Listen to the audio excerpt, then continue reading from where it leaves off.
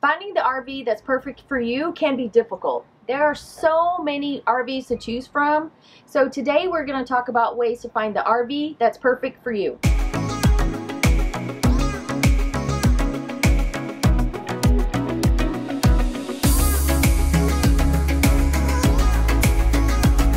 We're here with Matt and Diana from Adventurous Way, and they're going to explain the RV that they have.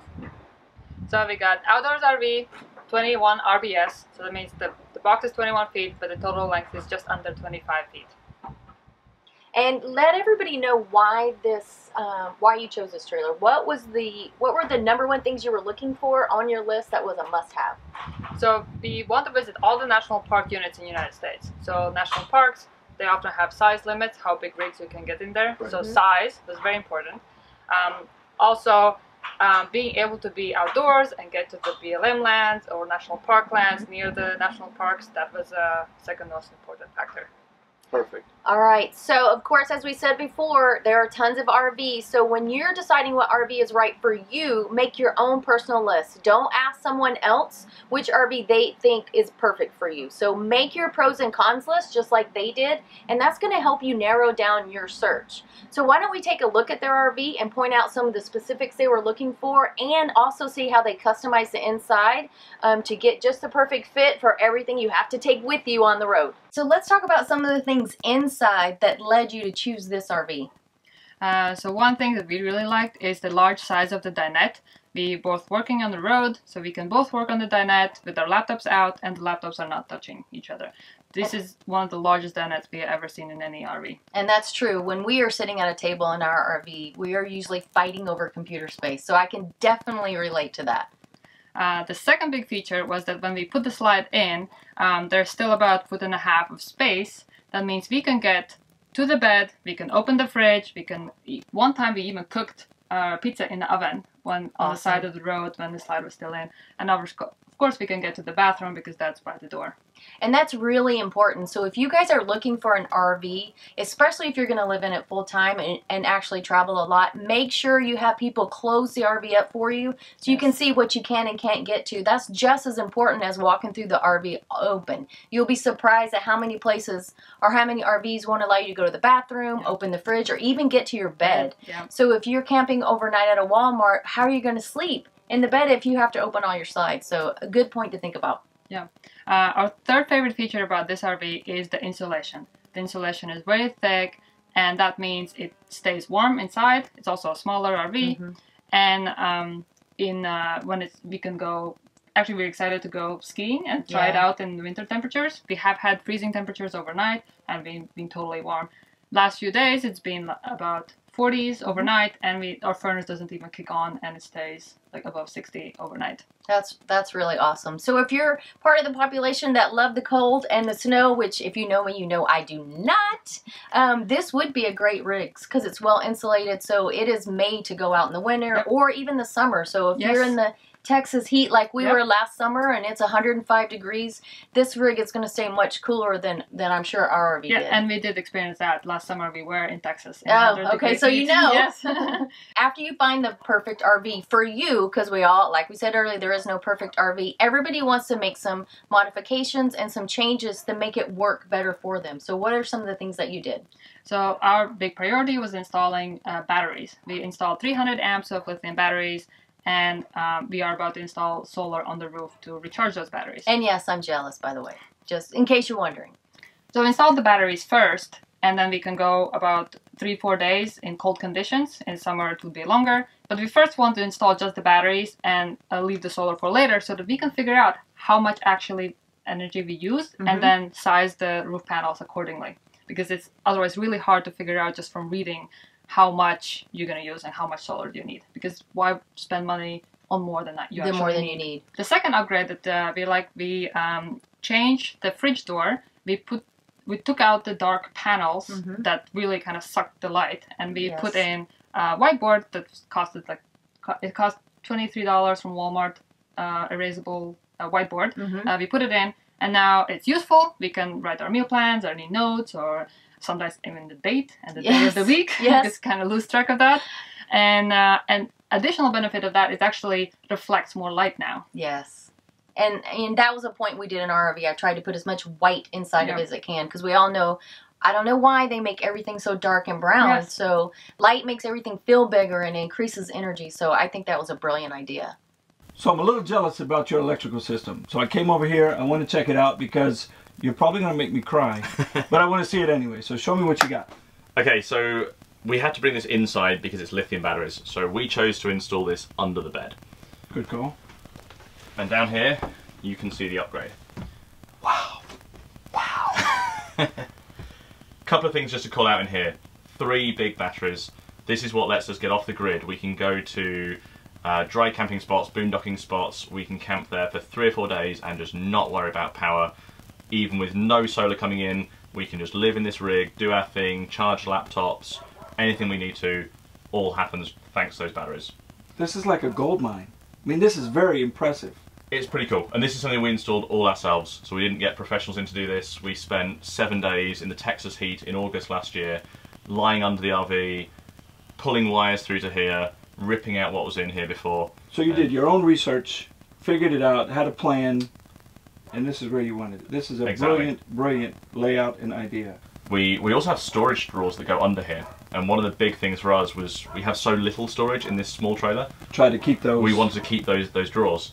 So we actually have full-size drawers on either side of here underneath. We ripped out the little shelf that was in here and completely rebuilt this to take all this stuff in here. We eventually want to boondock and live like you are. How can you help me or anybody else that wants to live that lifestyle get to that point? So when we did this install, we spent a lot of time researching what we needed. And it really depends on what your priorities are, what you're prepared to trade off. For us, in a small trailer, we don't have the luxury of installing loads of panels on the roof, giant batteries in a front storage bay. We have very limited space. And we said for us, our priorities were something small, something that wasn't too heavy, that would get us off grid for 3 to 4 days at a time with no solar coming in. And I think you've nailed that. It's working really well for that so far. So I would say, just as you're thinking about your own install, think about what's important to you. Do you have a generator that you can run? Are you okay doing that? We don't even own a generator. So for us, that was a big constraint we had. Go through that list, make that set of priorities, and really decide for your lifestyle, for what you're trying to achieve, what's most important for you, and what you're okay with trading off. You've captured everything that you've done, and where have you put that? Where can I find that? So on our blog, you can find a series all about our electrical upgrade install. The first series, that first post in that series, is all about why we did what we did. It was all about the introduction and the goals, what we wanted to get out of the system. And so if you start with that post, it's a great way to say, what would my system look like? What do I need to achieve? What am I really aiming for? And as the series progresses, we talk through exactly how we did this. And so all of that is on our blog, and you can see a link in the description below for that. Nice. All right, Matt, let's talk about some of the things on the outside of the outdoors RV. Absolutely.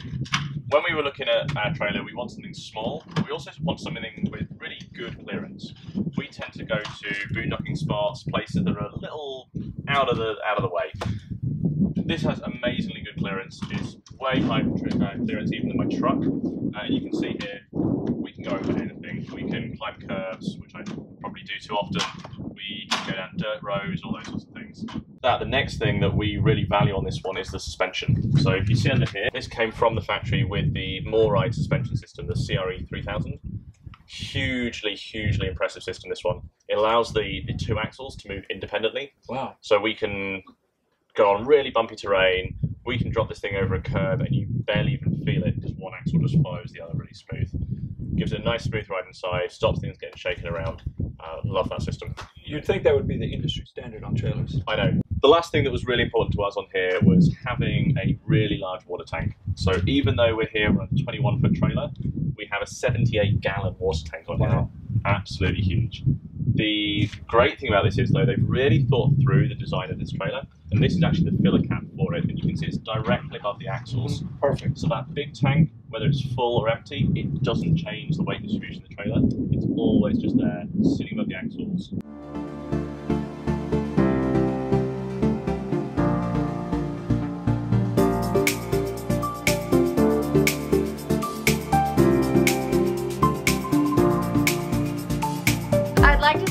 Thank you to Matt and Diana for letting us intrude and walk around their RV and pick their brain a little bit.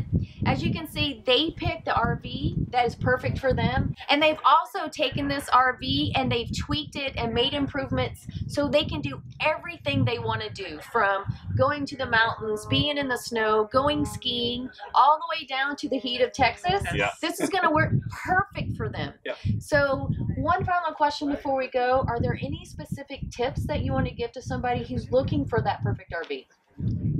My tip would be to rent a few different RVs and try it out. Try for size, try for layout. You will learn things that you wouldn't learn otherwise. For example, one of the RVs we rented, we realized that there are RV queen size beds that are shorter than regular queens, and our feet are hanging over, and we did not come across that in research. Yeah, you don't want that. That would never happen for me. Great, yeah, she would fit. Great tips, though. Those are absolutely. That's something that we didn't do, that we probably should have done.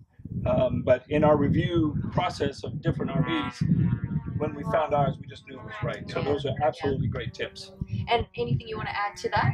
I think just know what you want. I think you can find an RV for any purpose, for any type of camping, for any kind of trip. And if you just walk into a dealer, they will just sell you whatever they want to sell you. That's right. Yeah. So decide what you want to do, what's important to you, and what you're okay trading off. Maybe you already have a truck that you want to tow with, so now you've put a limit on how big you can be. Find out what those things are for you, what matters, and that'll help guide your research. Absolutely. That's a great idea. Make your list, your priority list. Exactly. You know, are you only going to stay in campgrounds? Are you going to boondock? What is your plan when you start RVing? And then go from there. Exactly. So, all right. Thanks, everyone. Thanks again for joining us. Guys. Yeah, thank you. And we'll see you on the road. How you guys doing? Good, how are you? Doing well, thank you. We're just like standing here like this. Please. come He's and join probably us. like, oh, creepy. What's happening over there? So when we were shopping for our RV, we had a number of Stop. things that were. I moved, didn't I? Awesome. All right. So what's the third thing? That was the That third was it. thing. Oh, shit. Woke up this morning like, we didn't eat yesterday. You know what he woke up and said was, you haven't fed me in 2 days. 6 beers, I guess, got me through the night. All right. And let's talk about the other one. Was there one more? Or did I lose count again? No, just 2. Okay. All right. That's perfect. All right, Dan, let's talk some. Wait. Some What? Who? why did I say Dan? Because he said it. And they also made some upgrades. So they... Damn it. All right. How about you have exactly what I'm dreaming of? Okay, maybe not that in front of the bed. With a straight face. Look me in the eye when you say that one. And then we just fall onto the bed. You can make my dreams come true. Oh, yeah. She's all mine. That's what I get to work with right there.